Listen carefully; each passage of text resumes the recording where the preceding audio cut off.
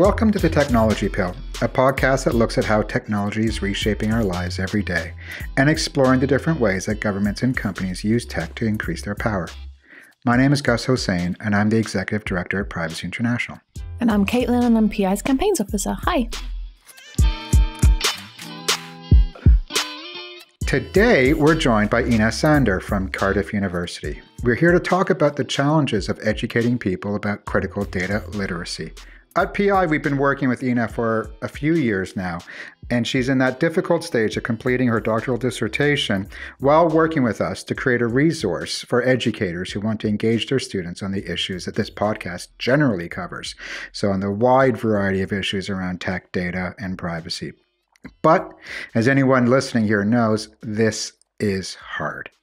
I used to be an educator back in my early years where I'd have 5 lectures of 2 hours each over 5 weeks to cover just a few domains that we have to live through every single day. Some of the issues I was covering back then were considered relatively arcane.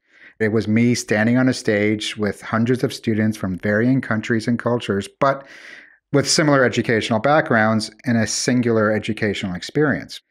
That was easy compared to what it takes now to actually educate people and to reach people. And so it's fortunate that we also have Caitlin today because she's also an expert on these things, right, Caitlin? I think that's a bit overblown. I mean, I'll take it. I'm not going to say no. But you do have vast experience trying to help people understand the issues of data and datafication and privacy and technology.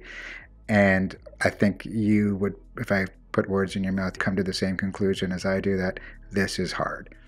I think you can't work at PI unless you think things are hard. Yeah, indeed.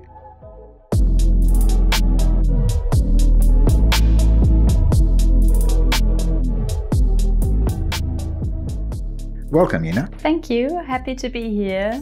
You sound remarkably calm for somebody who's at the late stage of their dissertation, but it helps that it's a beautiful day in London today. I imagine that's a contributing factor. Is there a window in the room that you're in, though? No. So the beautiful day can't be that helpful. Just the thought that it's 21 degrees outside is a beautiful thing. So, Ina, what I find fascinating about your research is, first, you've developed a concept called critical data literacy.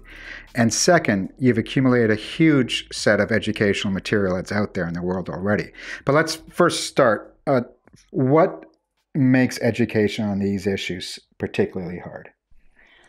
Oh, I think there are many things that make it hard. I think often people are scared away from topics around digital technologies and data because they think it's very technical, although it doesn't necessarily have to be.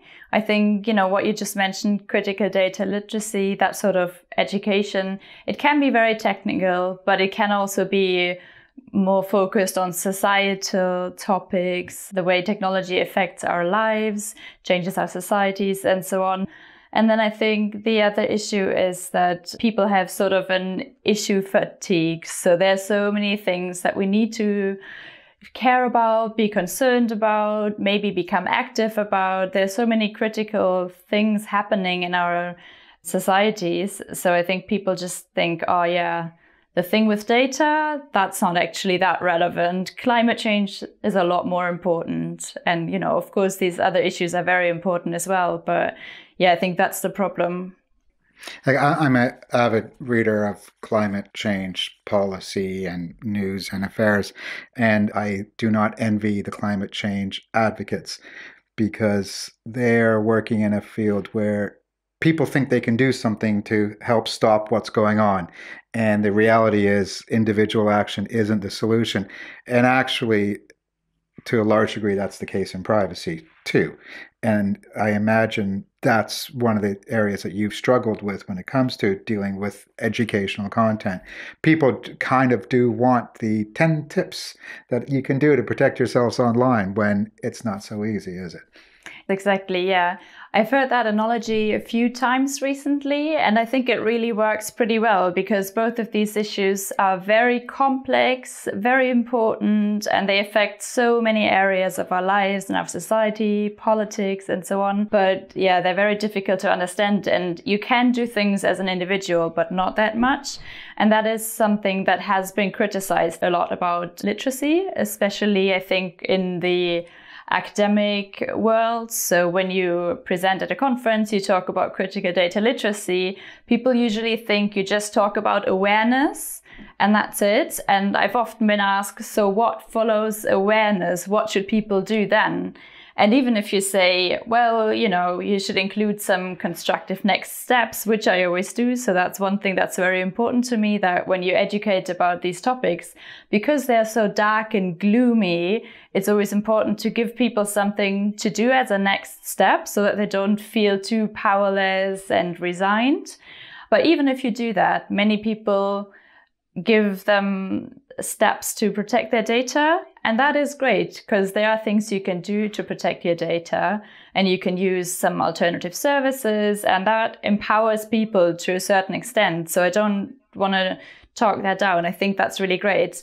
But I think it's important to understand that, as you said, these are systemic issues and the individual can't change it on their own. So you can do something to feel more in control of your data, and it can help. But eventually what we need are systemic solutions, collective approaches, and that's just very difficult to achieve on your own. Although I want to say also here individuals can take some steps, so you can get involved, you can try to get into these public debates, make your voice heard. And yeah, I think that's something that's very important to me and often overlooked in critical data literacy. Is part of the problem as well the idea of data literacy being its own issue? When you're trying to explain why critical data literacy is important, or you're trying to kind of explain the issues to people, do you find people don't have the perspective of how entangled it is with like everything? Yeah, there are so many concerns that you can think about when it comes to data. And I found that some things have reached the mainstream. So things like privacy, that's something people have heard about, maybe surveillance as well, but it kind of stops there. And not many people are aware with how data practices and data systems feed into discrimination, for example, and so many other societal areas that are sort of becoming more extreme through data. And yeah, I think these sort of wider, longer term implications of sharing your data or, of agreeing for third parties to use your data, I think that's something that's not very clear. Yeah. So even before my PhD that I'm doing at the moment, I did a very small study with 10 students where I showed them some educational resources, and I looked at how this changed their privacy attitudes and their behavior online. And then I had interviews with them as well and talked about these resources. And that was an interesting finding. Some of them were very concerned and became more concerned through using these resources. But even the most concerned ones, they would say something like, oh, I know this is bad and I don't really want that, but I can't imagine what they would do with my data.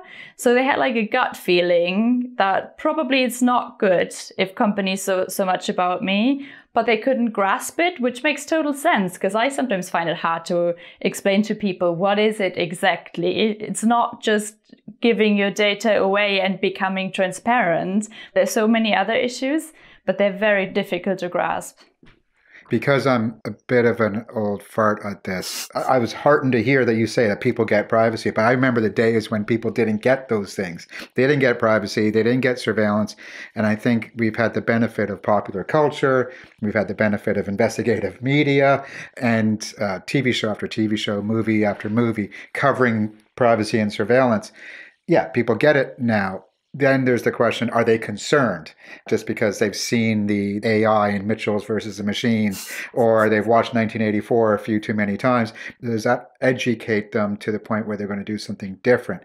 And what I've found is the language of, yes, your data is accumulated by these entities, might not chill everybody, But when you say, and it could be used to make decisions about you or other people, then it concerns more people. Then all of a sudden, if you say it discriminates, then it just enlarges their sphere of concern about these issues.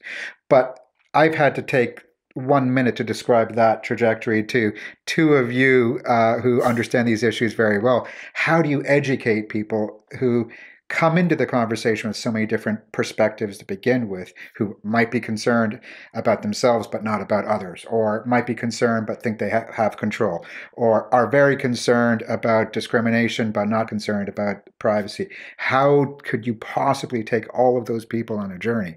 And Caitlin, I want you to answer that question too, because you do that every single day on the variety of things that you're working on at PI too.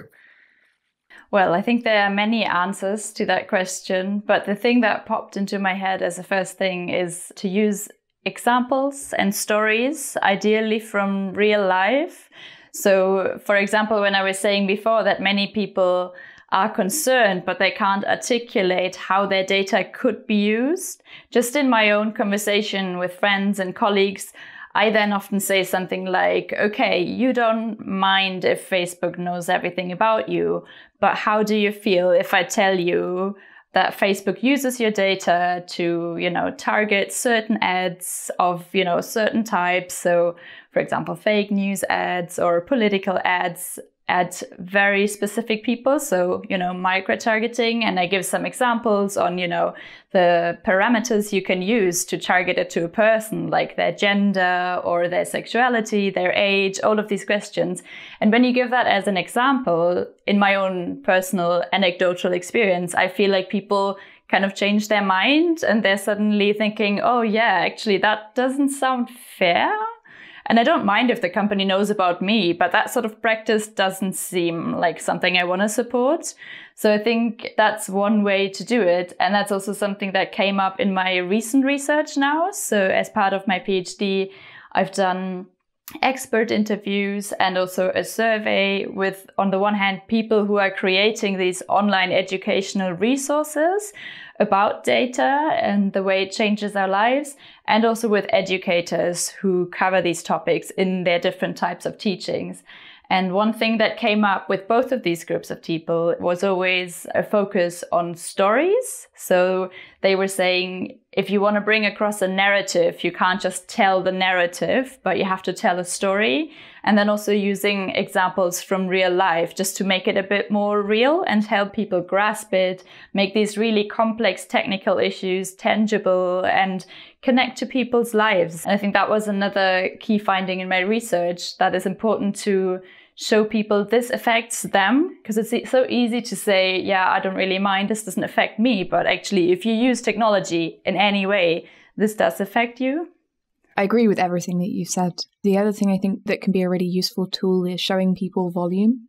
So a colleague of ours ages and ages ago, I think she DSAR'd data subject access request, asked for her information from Facebook, and she got a huge list of everything they knew about her and everything they'd inferred about her. So everything they'd taken her data and guessed about her. Some of it was very wrong, but one of the things that was really shocking was the volume. And I think when people see it kind of in front of them and it's about them and it's everything they have, that in itself can be quite surprising. Like, no one's living their life going through and remembering every single thing that they've told Facebook, and people don't realize how much Facebook is tracking them. And Facebook's just one example. It works with lots of different things, but it's a good example because you can get that like dossier. Here is everything Facebook knows about you. So I think that's a useful tool. We get asked this question quite a lot, like, how do I approach my friends and family? And often what people are asking is, how do I get them off the services that I disapprove of? And I've found that that's not a helpful question to ask, because often what that means is people are going to their friends and family and saying, well, Facebook's terrible, you should delete your Facebook account. And starting with Facebook's terrible is great. Like, it's true, you can give them lots of examples, you can talk them through the reasons you think Facebook is terrible. But then people make that leap to, you should get rid of Facebook, or you should get off WhatsApp and move to Signal, or you should do X, Y, or Z. And what they don't engage with is what people find useful or good about those services. And it comes back to that individual decisions versus systemic problems. Like, people genuinely value some of the things they get from those places. People genuinely value and appreciate some aspects of Facebook, there are things that they would miss if they left. So when we're talking about educating particularly people's friends, sharing stories is fantastic. But when you start kind of harping at people, and therefore get rid of this thing you like, anecdotally, I have found that people stop listening to you. Whereas if you approach them where they are, which is, maybe someone who enjoys these services you disapprove with, and kind of drip feed them, here is another terrible thing that Facebook has done. Here is more information about, the things that Facebook knows about you. Then slowly people can make their own decisions. And the really important thing is that people make their own decisions, because you're never going to be able to force someone off a platform. But you can slowly change their opinion on a platform kind of over a long period of time. So meeting people where they are is, I think, the hardest and most useful education tool that we as PI have.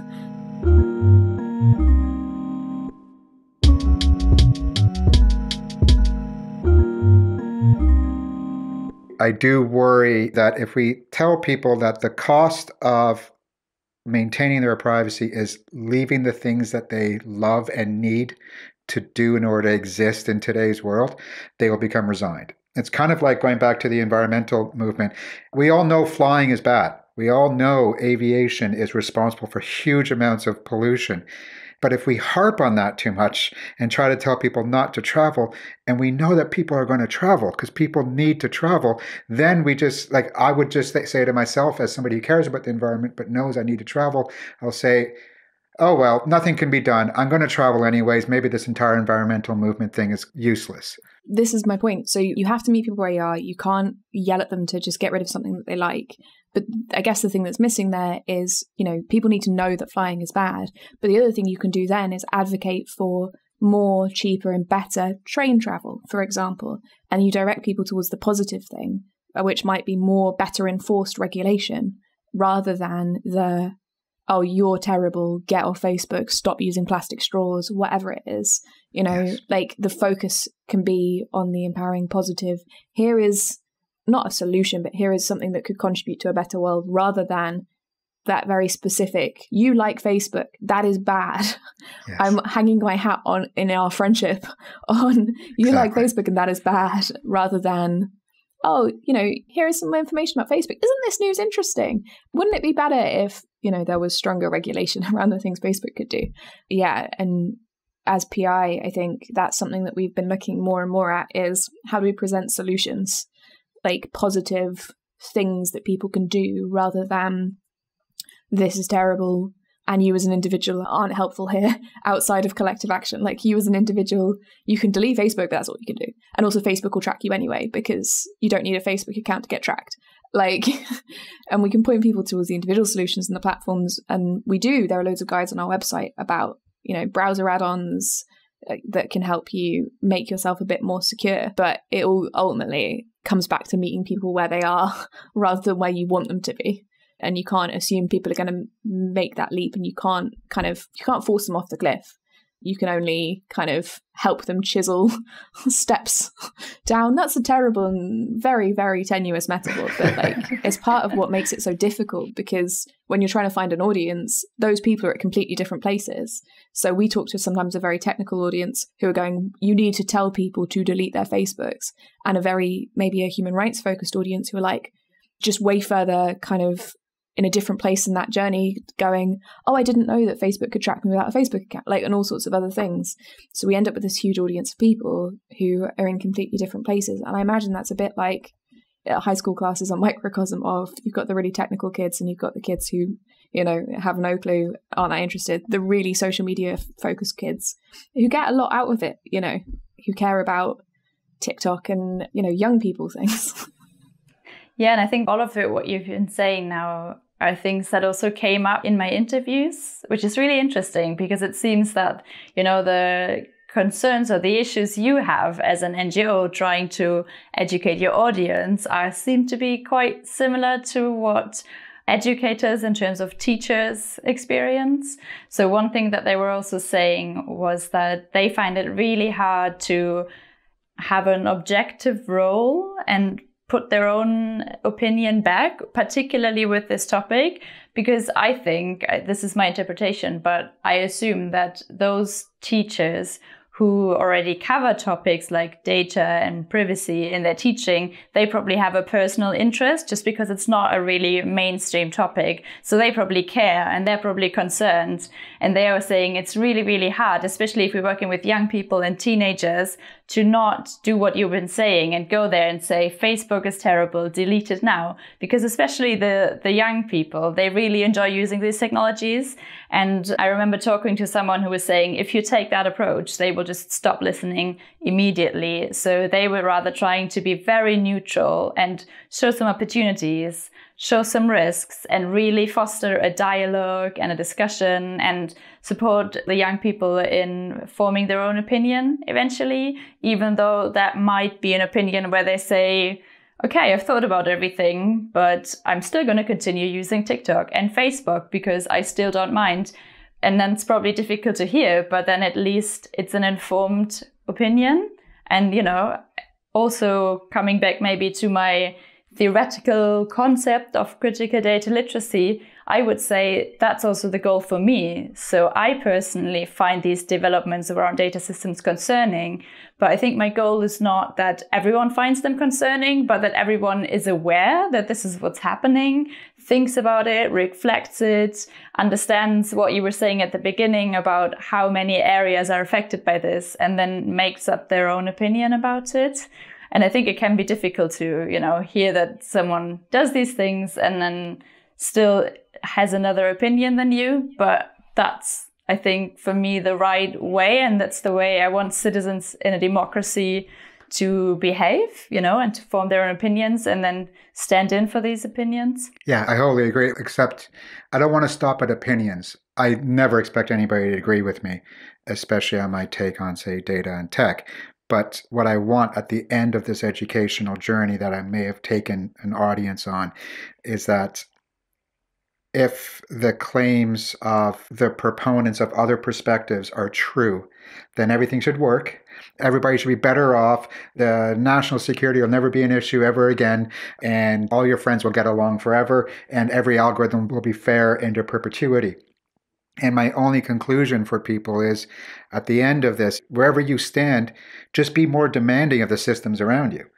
You know, be more demanding. If there's a police failure and they had vast amounts of policing powers, maybe the failure was somewhere in the system, or maybe they had the wrong powers that they were asking for. Or this is constantly the issue with policing. They're always getting their new toys and not doing their traditional methods. Same with national security. Same with Facebook. There's still the question as to whether or not Facebook advertising is better than other forms of advertising. It's just Facebook has just owned the market and killed off newspapers in the process. Demand for a better world. You don't have to fall on my side when it comes to privacy and critical data issues. You have to fall on the side of wanting a better world. I think that's such a great goal. Yeah, I totally agree to that. Like, when I think back to how I got taught in high school and in primary school about online issues, it reminds me a lot of the drugs awareness talks we got, which was very, this is terrible. You are going to get groomed. Never speak to anyone or tell anyone anything online. And that is not kind of the ecosystem that was being built at the time, and it's not the way that people use online stuff now. So understanding the information that you shouldn't give out and is important to not give out, that is useful for phishing attacks, for example, versus that kind of scare thing which doesn't treat kids and has never treated kids as thinking people. Like, it's very kind of, I'm right, you don't know anything, you're not capable of thinking this through critically, here is what you cannot do. And that was never very successful, I would say, as an education tactic. But we did it all the time, though. We still do it to this day. Isn't that amazing? Yeah, I think that would be something I would criticize in these online resources that I've looked at.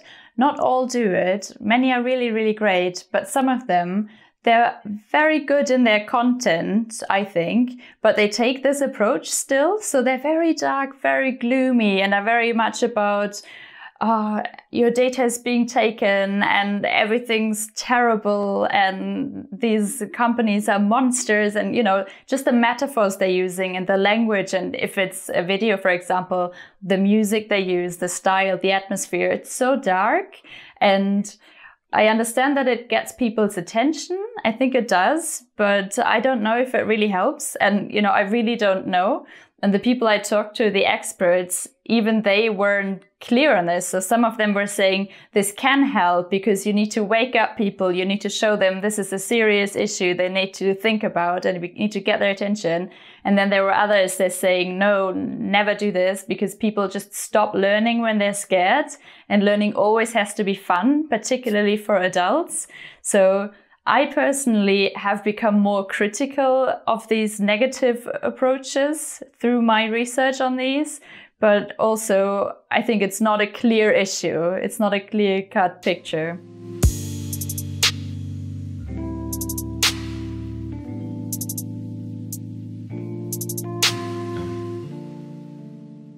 Can I challenge you both to help me with some of my own homework? Because I have to help PI develop an educational resource for parents. So parents of kids who are getting online and having autonomy that comes with that. And I don't know if you've been reading the media lately, but for some reason, the last few weeks, there's been a lot of coverage of the types of technologies that parents can use to track their kids. Not just online anymore, but physically track them with their devices. And based on what you've just said of the inverse, which is like how to educate kids, what are we supposed to do for adults who are parents of kids? Are we supposed to say, if you track your kid, you have to understand somebody else might be tracking them. This company's going to know about them and like doom, gloom, fear, this is horrible. Or do we try to take a more evolved approach, which is your kid has just joined TikTok. You probably think TikTok is crazy. Let us explain what's going on with TikTok, but also let's explain what's going on with their data. And then maybe with the old drug parallel that you raised, Caitlin, is how to have a conversation with your kids about their data on TikTok. Is that what's needed? Is it a scare? Is it the condescending towards kids? What would work as an educational resource? I mean, two things spring to my mind here. And one is, again, like parents going to parent, and you're not going to be able to, in one resource, change the way someone's going to parent. Some parents are going to let their kids go on TikTok and some aren't. But understanding the risks and not understanding the risks is important. I would prefer they have a conversation with their kids about those risks. But some parents are just going to ban their kids from TikTok. Some parents are going to install tracking apps. I'm not happy about that. But again, I would take that risk-based kind of information approach because parents are going to decide how they're going to parent, and it's important, they have the information that they need to make those decisions. But there's a concept in the mental health space is where I've seen it called the dignity of risk, which is if you don't have any significant mental health issues, you have what's called the dignity of risk, which is you can make terrible decisions. You can, gamble, you can start terrible businesses, you can make bad decisions, and then you get the consequences and you live with them and you move on. Whereas people with significant mental health issues often aren't given the dignity of risk. So then they never get to make bad decisions because they have these mental health issues. Rather than being given tools to manage and deal with them, you get kind of this clampdown where it's like, well, you can't make any decisions on your own because you can't. And anything that's slightly risky that someone who doesn't have those challenges would be able to do, you are not able to do. And I think we treat kids the same way sometimes. Like, kids are developing. People's brains keep developing until they're like 25 or something. And so there need to be guardrails. But at the same time, kids are learning and developing, and, the mistakes that they're allowed to make, in my opinion, and I don't have kids, so, it could be I end up in the long run, in however many years, having a kid and becoming the world's biggest helicopter parent because they're terrifying and very vulnerable.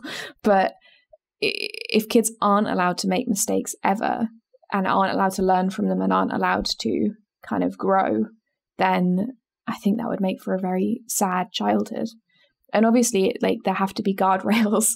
I'm not saying that kids should be allowed to roam the world completely unencumbered by any kind of oversight or help. But I would urge people to lean towards the help and the managing risk rather than trying to remove all forms of risk, because then their kids will grow up and be able to evaluate risk and manage risks online rather than kind of, leaving the nest and being presented with a world of significant risks and concerns about data and all sorts of other things with no tools to manage it, if that makes sense. Or does that sound insane to people who actually have kids? I don't know. No, not at all. Like, that's exactly what you want. And so I'm always introducing tech to my son with a lot of freedom, but with also a lot of explanation as to what's going on in the world around, and saying what kind of choices you're going to make as a result. But I never try the fear route. And I think it's going to work out. I don't know. I really don't. Like most parents look at my kids' use of technology with disdain, saying you spend far too much time doing X and Y and blah. But equally, if you ever want to hear him come close to swearing, get him talking about Facebook and Google, and he's really unhappy. And it's not just because I've dumped this on him. It's because I've given him the differences between companies, what companies do, where advertising comes from, and hopefully that leaves them with their own opinions. But of course, when he hits teenagerhood, he's going to rebel and do everything wrong when it comes to privacy and surveillance. But that's the right of teenagers, isn't it? Yeah, I think that makes sense. And I think it's good to keep in mind with all the critical things that I think you mentioned TikTok before. That's also a huge place for creativity and, connection with friends and expressing yourself and all of that. And discussions about privacy. There really? are loads and oh my days. There's an app. There's a parental tracking app called Life360. And if you go on TikTok and the hashtag Life360, it's loads of teens talking about how uncomfortable they are with their parents tracking every single thing that they do. That's so and giving each other tips and techniques and tools and ways to manage and kind of help with their privacy. And as a side note, if you are on TikTok, Privacy International has a TikTok that you can go look up. Nice. Very good. So it's not all bad on TikTok. Yeah. Please don't put me in the camp of he's old, he hates TikTok. It was more about the media coverage of the hazard that is TikTok and how parents shouldn't let their kids get on there because they're developing tics. And if we pile in with and TikTok also gathers a lot of data and it's owned by a Chinese firm and all these kinds of things, it just makes us sound like the scary on the side of parents versus, as Caitlin rightly said, there are people on TikTok who are talking about the very issues we care about. We should be there engaging with them.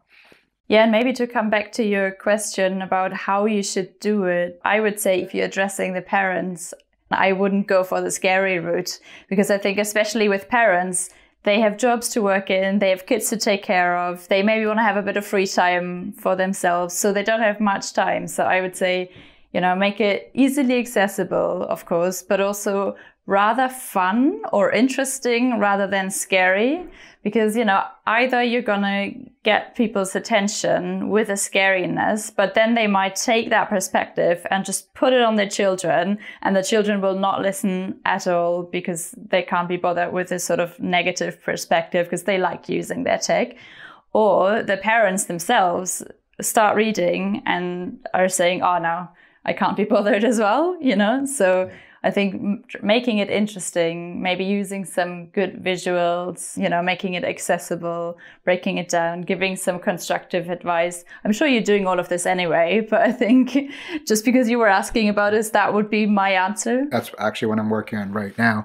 And if any listener wants to engage with me on this question, I would love to talk to parents who are navigating these issues and who are struggling and have thoughts on what we should be doing to help other parents who are struggling, just maybe even to help them understand what's going on so that they don't need to be afraid, or for them to channel their energies to the right legal measures or policy issues that we need. Again, it's about dealing with it's a systemic, not dealing with the episodic thing that everybody's focused on right here, right now.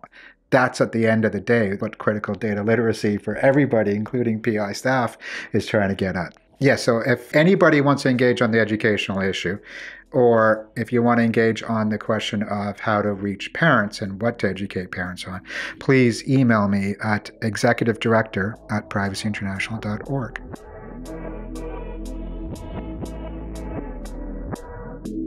This has been a fascinating discussion. And if people want to know more about critical data literacy, but also about our own educational plans at PI, as I mentioned at the beginning of the podcast, Ina and I are working on a resource for teachers that we'll be posting on PI's website relatively soon.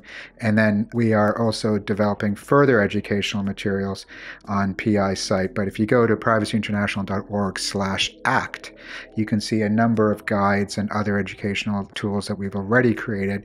And in the next few months, we are going to be launching a whole lot more because this is an area that is just ripe for development. Thank you so much for your time, Einar. It was so nice to meet you. Yeah, thank you for inviting me. It was really interesting to talk to you. And thanks for doing this research. Like, you've been doing it for years, and it's so valuable to have this resource of all these tools out there so that we're not every few years reinventing the wheel and we can see what's been done out there. So yeah, thank you so much.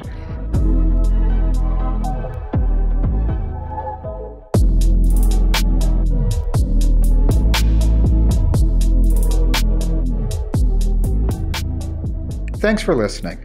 Remember, you can tell us what you think of the podcast by visiting us at pvcy.org/TP-survey.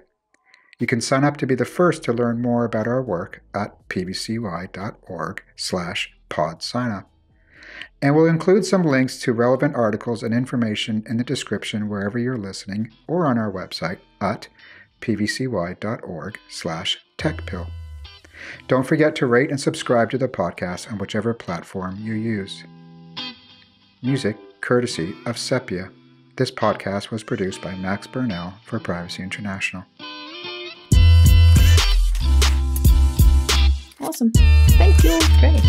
Thank you. Good luck on your PhD. Yes. Good luck. Okay, take care, everyone. See you. Bye. Bye.